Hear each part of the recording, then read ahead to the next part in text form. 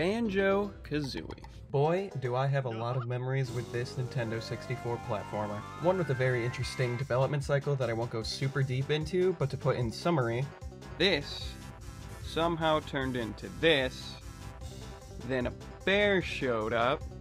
Then the developers were like, give him a backpack, put a bird in it. Perfect. And boom, you got 1998's Banjo-Kazooie. A revolutionary game that had some of the best visuals on the N64 for the time, and also helped further the sheer popularity of the 3D platformer craze that Super Mario 64 is responsible for pioneering. The game was met with enormously positive critical reception and went on to sell over 3.5 million copies worldwide. Many reviews at the time went on about how it was a much more attractive and fluid game compared to the legendary Mario 64. Not only did the game leave a massive impact, but so did the titular characters themselves. In fact, let's talk about them a little bit. Banjo, our main hero, is a kind and gentle bear, you know, just like most bears.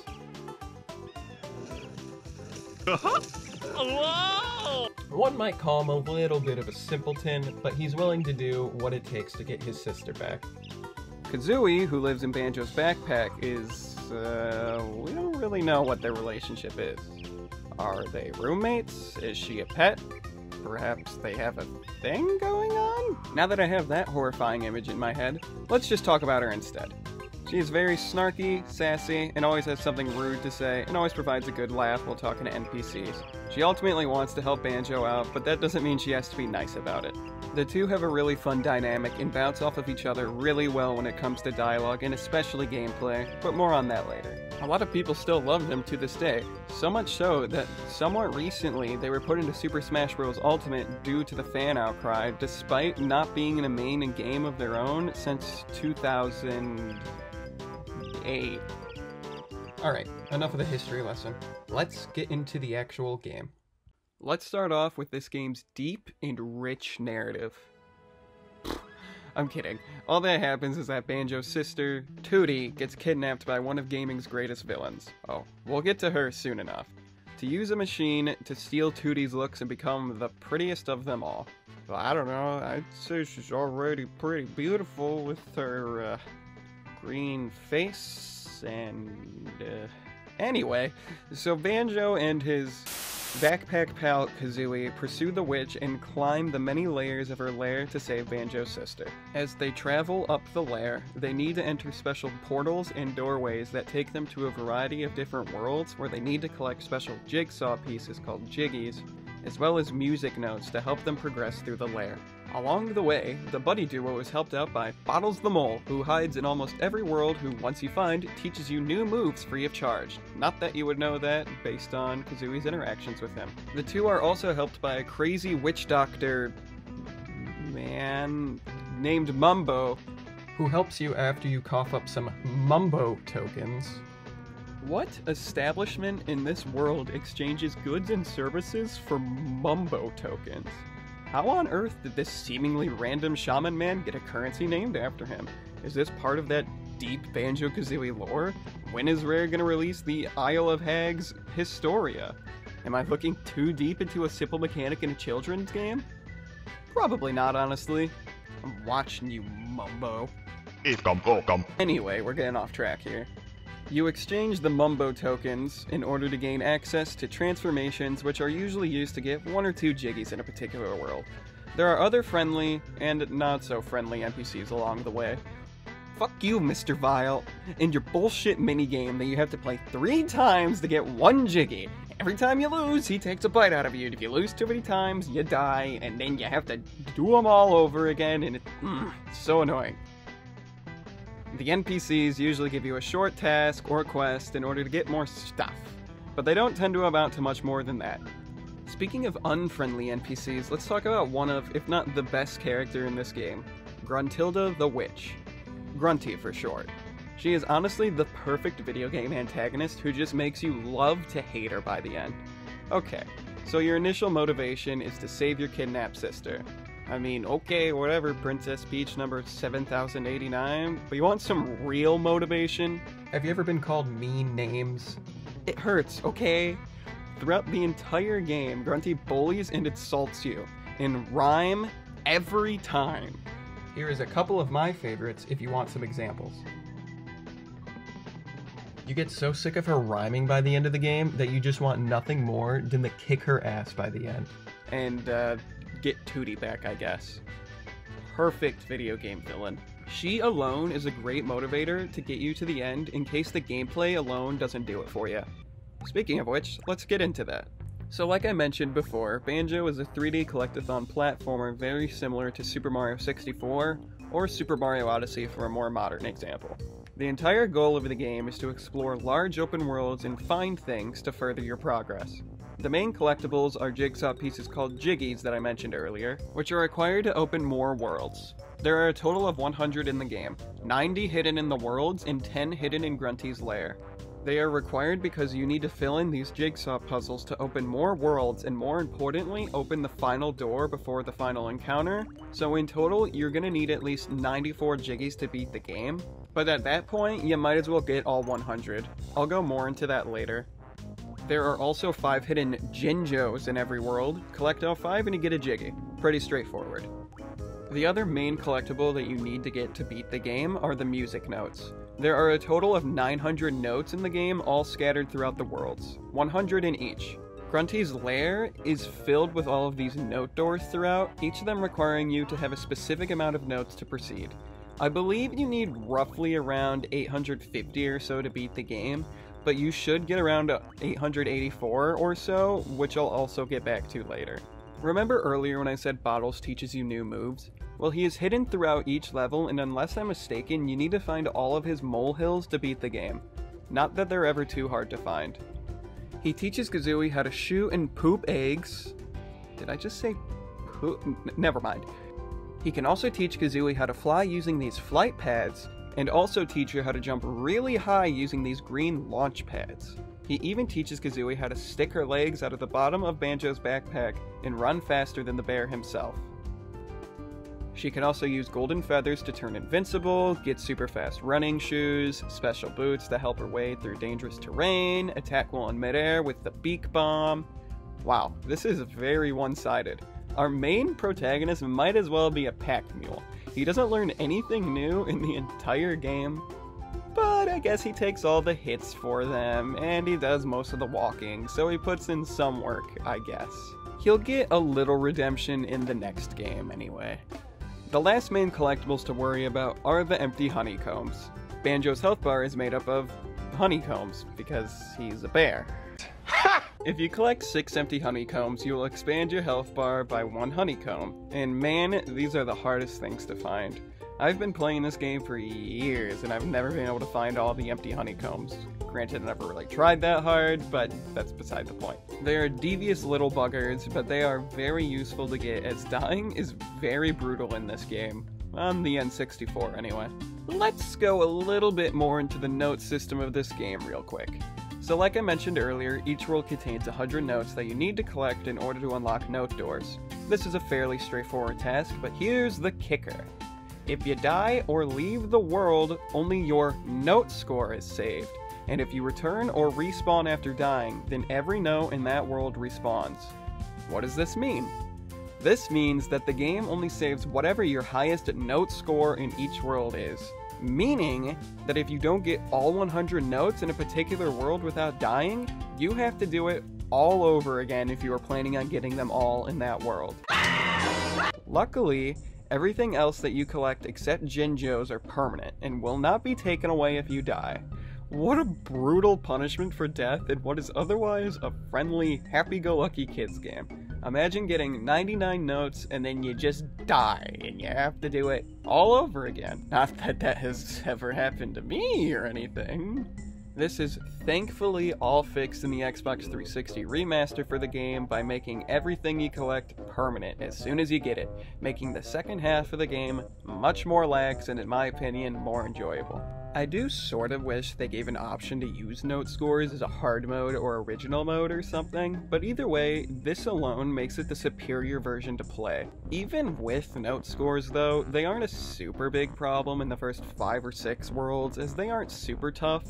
But man, World 7 through 9 can be pretty brutal, especially World 8. Speaking of worlds, let's go into each and every one of them a little bit. The first world is Mumbo's Mountain. Oh, I get it. A currency named after him wasn't good enough, so they had to get a mountain named after him too. Well, more like a small hill, but whatever. Anyway, this is a very easy and straightforward level that can honestly take like 10 or 15 minutes to beat if you know what you're doing. The challenges aren't tough and all the jiggies are all wide open.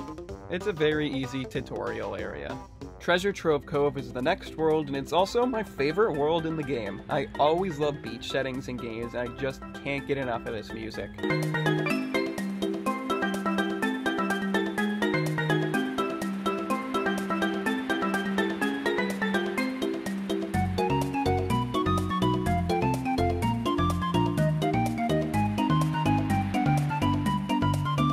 The world is much larger than Mumbo's Mountain and requires more than an ounce of brain power to complete. You have to find buried treasure, help out a gross hippo, kill this crab, and his children, and you even get to poop with a bucket! Yeah! You even get to experience what it's like to avoid certain death by swimming away from the shark while creepy Jaws music plays.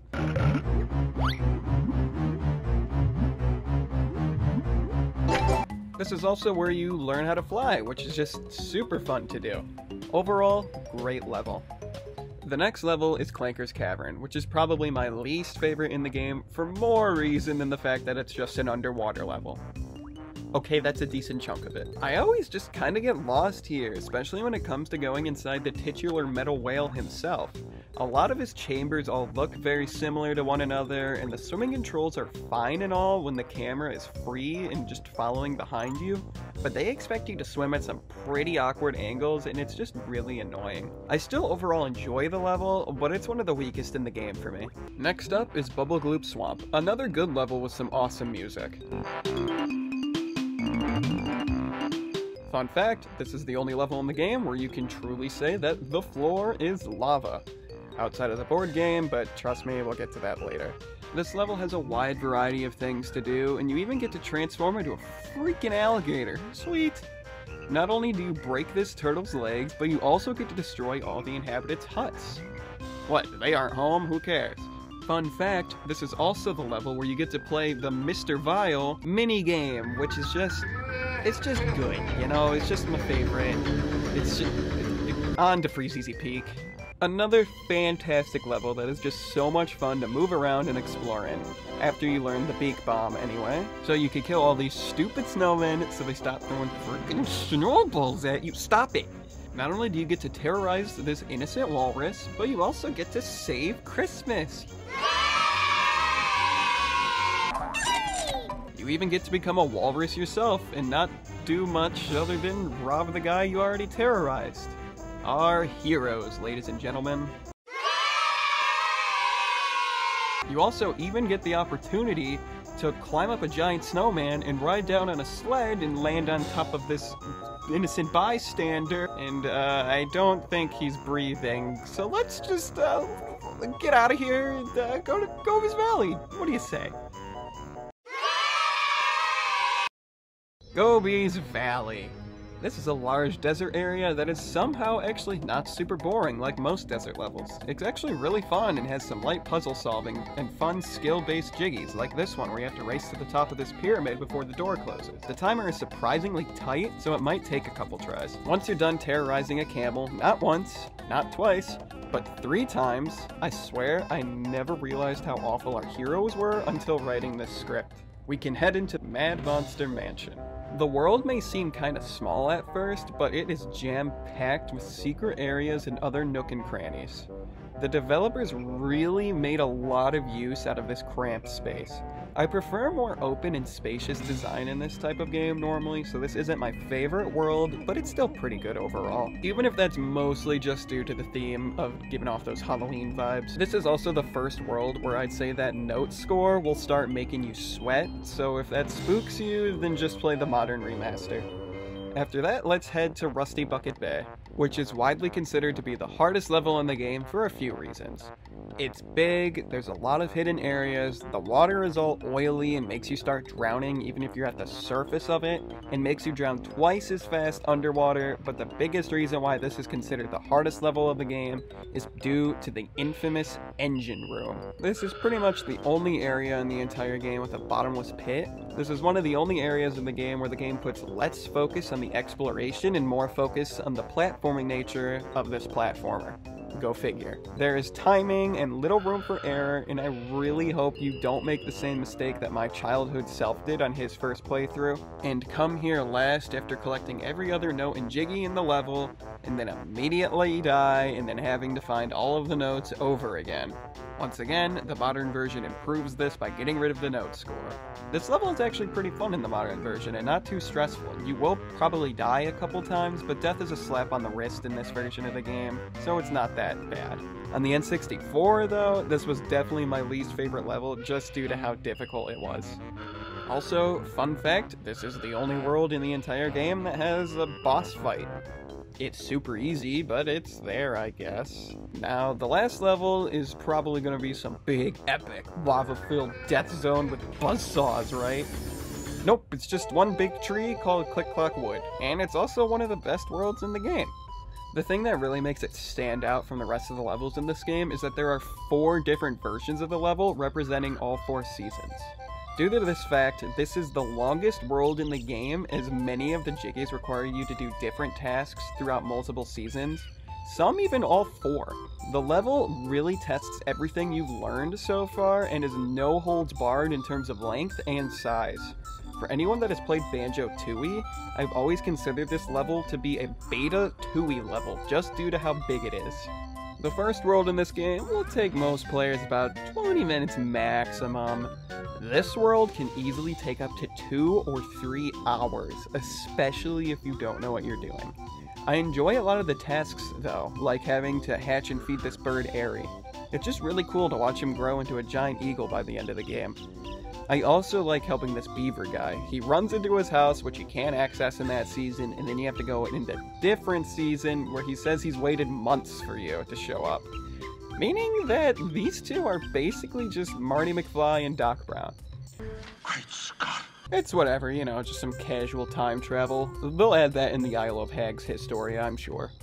After terrorizing this poor camel one more time, Banjo and Kazooie are able to climb to the top of Grunty's lair and play a totally fun and fair board game that isn't even remotely frustrating in order to win Tootie back. Let's quickly get into the worst part of the game. Meet Bruntilda, who is Grunty's nicer sister. She is hidden throughout Grunty's lair and will tell you facts about Grunty, which at first seems like it's just supposed to be a little fun, humorous thing to read every once in a while, but what the game doesn't tell you is that you need to know these facts, as some of the questions in this board game will be about these. And it's not like you can just look up the answers online, because they are all randomized every time. So you can either do what I usually do and slam my head against a brick wall and hope to God you guess correctly until you win, or go back through the entire lair and find Bruntilda and write everything she says down. This is by far the worst thing in the entire game, as nothing in the game warns you about this prior, but it's also not even that fun to begin with. The rest of the board game asks you questions about things you've actually done and seen, and about characters you've actually met. That's actually fun. It's just asking you to recall events and moments that you actually did. Overall, the board game is a cool idea, but the Grunty questions really ruin it for me. After you eventually win and get Tootie back, Grunty runs away and then the credits play? What, no ass kicking? Nah, it's a fake out credits. Tootie tells Banjo to get off his bum and go take out Grunty. After that, they go back and confront the witch in what is honestly one of my favorite boss fights in all of gaming. She has 5 different phases that test all of the abilities you have learned in the game. It's a tough fight, which is why I recommended you might as well just get 100% of the Jiggies and notes earlier. Because by doing so, you can double your health bar, making the fight much more bearable for first-time players. You're gonna need some quick reflexes, and you need to be aware of everything you have in your arsenal. Oh, Grunty is shooting an undodgeable attack at you? Use the Wonder Wing. She's flying around in the air? Use the Beak Bomb. She's just standing there? Shoot eggs at her! This is all topped off by an amazing final boss theme. In the end, Banjo and Kazooie call upon the mighty Ginginator to knock Grunty off the top of her lair and get stuck under a boulder, putting an end to her evil deeds. And her rhyming. Thank God. Banjo and friends all take a well-deserved break and are even told by Mumbo that they will be getting a sequel. Rare was confident in this game, jeez. So all in all, this is definitely one of my favorite games of all time. I have so many fond memories of this game, I just love the exploration and platforming and everything. It's so much fun to replay, and I will always be nostalgic for these two, and I am sad that they haven't returned in their own game since 2008. Just to show how much nostalgia I have for this short-lived series, I literally actually cried when they were revealed in Smash Ultimate at E3 2019. Unfortunately, I didn't record myself at the time as I had no clue it was happening, but trust me, it did happen. If you find yourself interested in playing this after watching this video, I highly recommend the Xbox 360 remaster, which is available on 360 obviously, as well as Xbox One through the Rare Replay collection, which is just a great deal. Thanks for watching, and fuck Sonic Forces.